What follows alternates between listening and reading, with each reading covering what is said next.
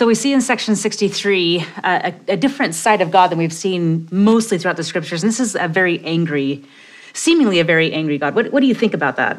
Yeah, I mean, it appears in verses 2 and 6 and 11 and 32 and 33. God's angry with the wicked, with the faithless, and those who seek after signs to build faith.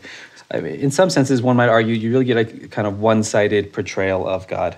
And as both from our experience, our personal experiences with him and both elsewhere in Scripture, we see that that's not all there is to his character. And we had a video, I think, from a viewer at home who had a question about this. Yeah.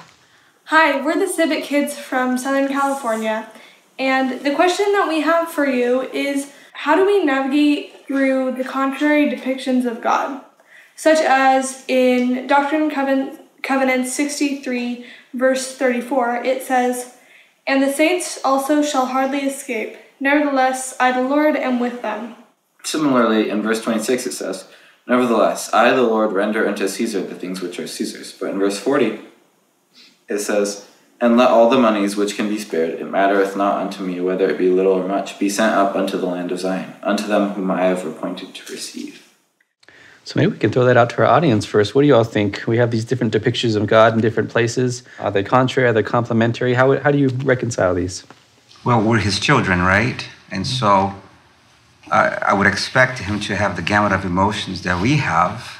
And it's kind of like when Nephi talks about opposites, we got to have happiness and sadness in order to appreciate the happiness, right?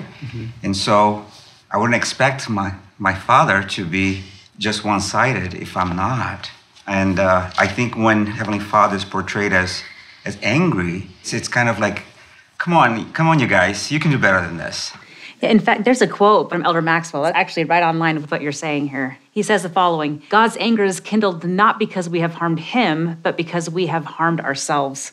It's not like God is like, "I am so mad at you because you've hurt me." And he's upset because of who we are as children, hurting ourselves or hurting other people. As a parent, I don't want to lie to my children and say to them, "I'm pleased with you all day long," when in reality I'm not. I mean, they're going to have a false impression of me as their mother. It's the same way we would have a false impression of our father, too. I'm reminded of that, Alma 5-9 in the Book of Mormon, when Alma's going through different cities to preach to the people. And depending on kind of their spiritual state, his rhetoric and the way he presents himself is a little bit different.